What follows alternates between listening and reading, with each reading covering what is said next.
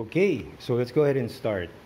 So guys, these are all of the vegetables I actually bought this morning. What I'm gonna do with this is actually prep pretty much each and every one of these so that I can properly store them and freeze them to use them later on different dishes. Now, I'm gonna go through each and one of these to give an idea how you can store them.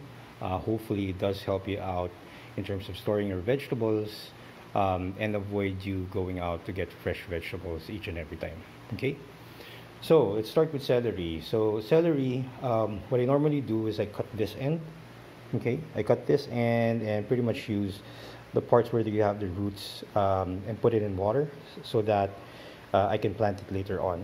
So what I use is actually the stalks. So I take out pieces of these and actually freeze them. And I use them primarily for soups. I also use them for sandwiches or sandwich spreads like tuna sandwiches. But pretty much the leaves are very important. You don't throw them away. You can stock them as well, and then you can do a vegetable stock, and this is good for having vegetable stock. Kangkong. So kangkong, similarly, what I do is I take out the bottom part, submerge it in water, put it in water, and when you see roots, you can actually plant it on the ground. What I normally do with kangkong is I take out the leaves. The leaves I use for sinigang, like pork sinigang, or bangus sinigang, or seafood sinigang. But more importantly, is that the crunchy part or the crunchy stalks I actually use for adobong kangkong. So some of you guys use the leaves and the stalk to do adobong kangkong. Me, on the other hand, what I do is I use it as a separate dish. Okay, ampalaya. So ampalaya, everyone knows it's bitter, right? Not a lot of people actually like it. But one way of storing and taking out the bitterness is actually cutting it in very tiny slices and then putting on top of a paper towel and then sprinkling salt, so that it takes out the bitterness. Typically, it takes around a day. And then after a day, you'd see the towel moist. What you do is you basically just wash the ampalaya, and then you can later on store it. Okay. For talong or eggplants. So eggplants, you can steam this, cut this in pieces, already steam it, and then freeze it for later consumption. Or you can put it in sinigangs as well. I'll probably keep two of them so that I can grill it. Because my wife likes grilled eggplants. Radish. So basically, I'm just gonna clean this up, take out the skin, and then cut it in thin pieces. Some people actually use this as achara or brine this, but pretty much you can store it. We can pretty much store it straight up, meaning as soon as you cut it in tiny slices, you can then put it in the freezer. Next, okra. Okra is pretty straightforward. You just cut out the heads here, and then cook it till it's near soft, and then freeze it. Later on, just make sure that you thaw it naturally, and then you can have bagong and calamansi, and it's a dish on its own. Uh, Siling sigang, I think is what this is called. Pretty much, it's really you. Me, the way I do it is I put it in the freezer. Again, thaw it later on, or naturally thaw it later on. Next is pechay. So pechay, same thing with my kangkong. I pretty much cut this portion of it and use this portion for a dish. Normally, you just add this in sardines. Yeah, just add it in sardines so it has a leafy taste to it.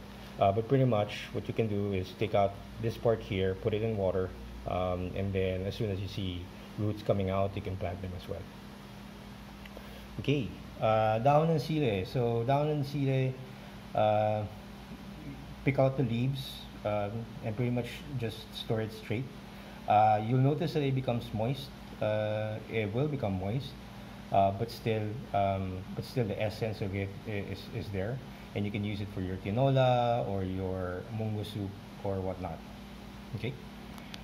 Uh, onion leeks. Okay. So same thing. You notice there are already roots, right?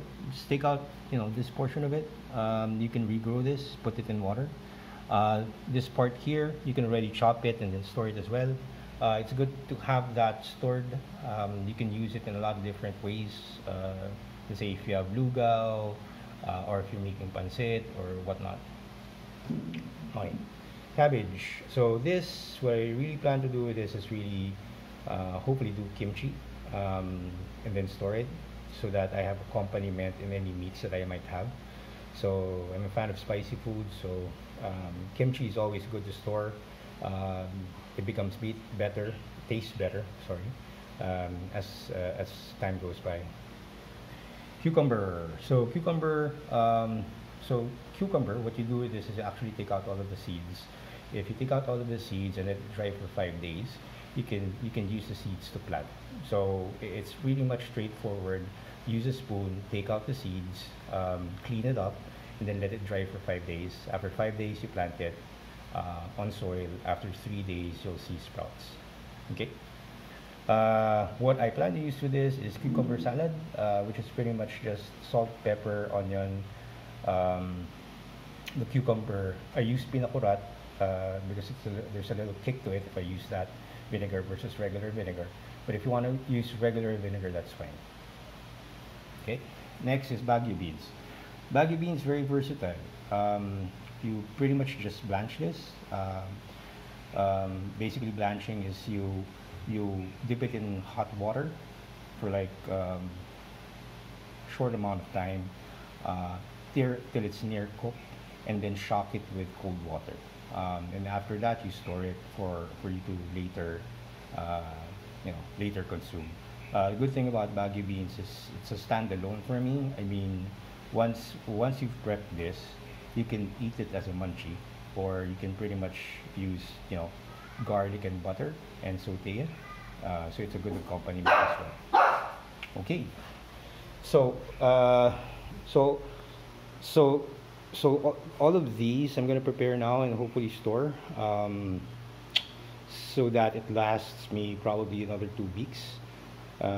Having all of these vegetables and to avoid going out. Uh, Obviously, the preference would still be fresh vegetables, but due to the current conditions, hopefully this video helps you out in terms of um, storing your vegetables and be able to actually use them later on.